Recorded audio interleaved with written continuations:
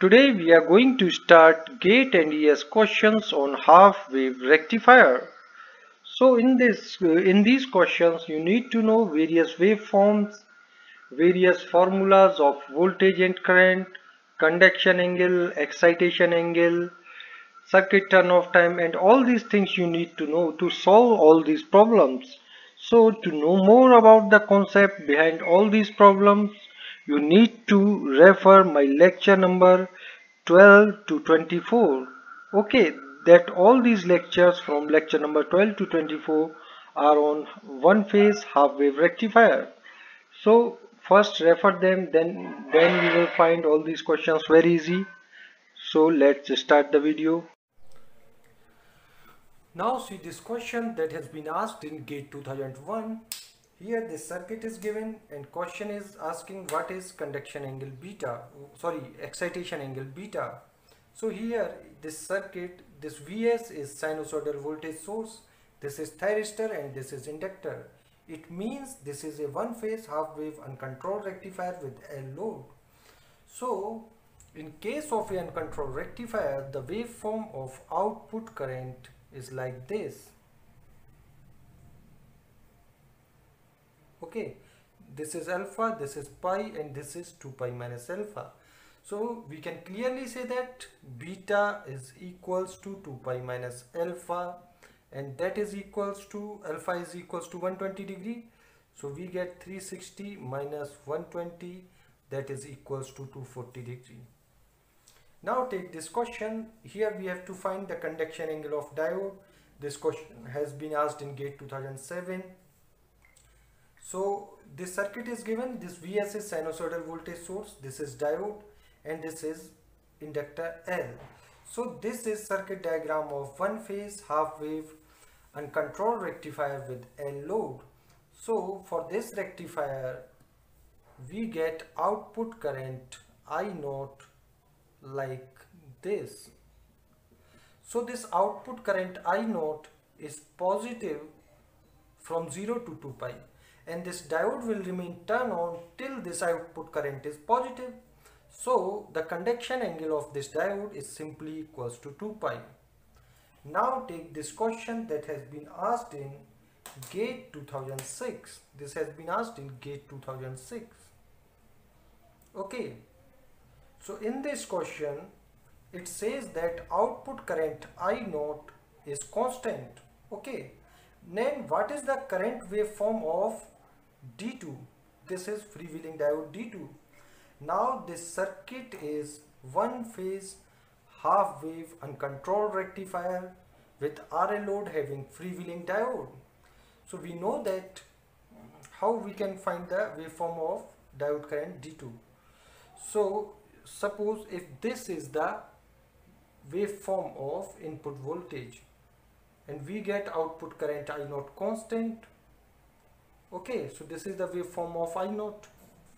Now this main diode D1 will conduct when positive half cycle of this sinusoidal voltage is applied to this diode. Suppose when polarity of applied voltage is like this. In this case this diode D1 is forward bias. Okay, so I naught will flow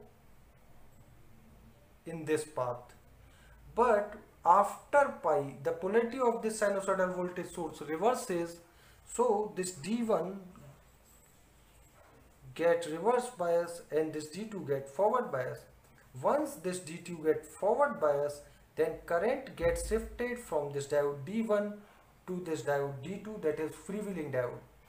Now from pi to 2 pi till we get this negative half cycle, this diode D2 will continue to conduct.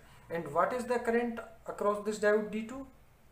Now when this diode D2 conducts, and we have assumed that output current I naught is constant, so this output current will freewheels through this resistance R, this load L, and this diode D2. Okay, so what is current waveform across diode? This diode D2 will conduct from pi to 2 pi, and the waveform of current I naught, this current I naught will appear across D2 from pi to 2 pi ID2. Okay, So this rectangular waveform having amplitude I naught is the waveform of current across this diode D2. Now see this question that has been asked in GATE 2014. Here this circuit is given and V0 average is given 70 volt, and this sinusoidal voltage source is given 325 sine 140, and we have to find the triggering angle of this thyristor. Okay, this is thyristor, so we have to find the triggering angle of thyristor. So we can see that this circuit is one phase half wave controlled rectifier with RL load and freewheeling diode. Okay, so for this circuit, as I already told you in my lecture, that V0 average is given by Vm upon 2 pi 1 plus cos alpha. Okay, here V0 average is given 70 volt. Maximum voltage is equals to, this is Vm. Okay, V source voltage, maximum value of source voltage. So it is equals to 325 upon 2 pi 1 plus cos alpha. Okay, so simply if you solve this equation, you will get alpha is equals to 69.31 degree. Now see this question that has been asked in GATE 2014. Here this sinusoidal voltage source 100 sin omega t is given. This is diode and this is inductor L, that is 31.83 millihenry. Here omega is given 100 pi and this switch is closed at t is equals to 2.5 millisecond. Now here you have to understand one important concept to solve this problem. Suppose this switch is closed at t is equals to 0. In that case, this circuit will behave as one phase half wave uncontrolled rectifier with L load, because this diode will retain its properties in that case. But if we close this switch as 2.5 millisecond, then this switch in combination with this diode will be equivalent to SCR. How it is equivalent? This closing of switch as 2.5 millisecond will act as triggering angle alpha for this thyristor. Okay, so what is alpha? Alpha is equivalent to this time duration 2.5 millisecond. So to solve this circuit, first we will find what is alpha. If this combination of switch and diode is acting as SCR, then we have to find the alpha. So we know that this omega t, that is equals to 100 pi t, is equivalent to 2 pi. So this will give t is equals to 20 millisecond. So if this 20 millisecond is equivalent to 2 pi, then this 2.5 millisecond will be equivalent to 2.5 by 20 into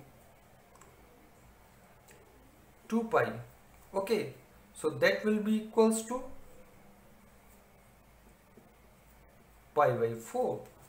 So alpha is equals to pi by 4. So now we can say that this circuit is one phase half wave controlled rectifier with L load, and for control rectifier, inductor current at any time t is given by Vm by omega L cos alpha minus cos omega t. But in the question we have to find maximum value of inductor current. So what is maximum value?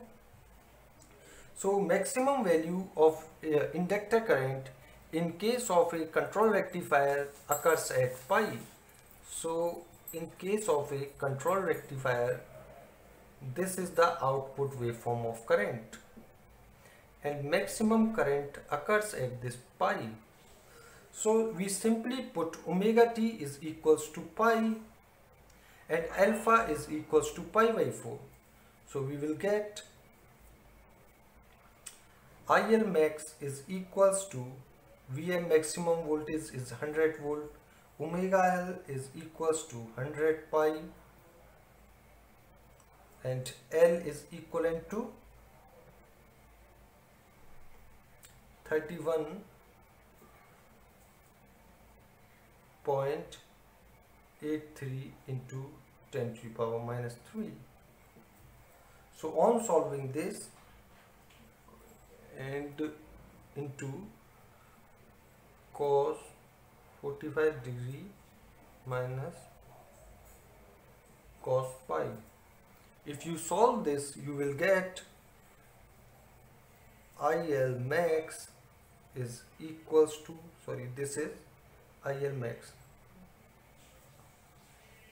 Okay, because we are getting IL max at omega t is equals to pi, so this inductor current is IL max. Okay, so IL max will be equals to 17.07 ampere. So this is the answer. Here this is an important concept you must remember. Whenever a switch is connected in series with diode, then if switch is closed at point other than t is equals to 0, then this combination will act as a thyristor, or we can say that this combination act as a control switch. So this is all about this question. If you got the knowledge and concepts from this video, then please like the video and subscribe the channel. You can give your views and ask any questions related to this topic in comment box. Also share this video with your friends because sharing is caring. Don't forget to press the bell icon to get the notification of my upcoming videos. Thank you.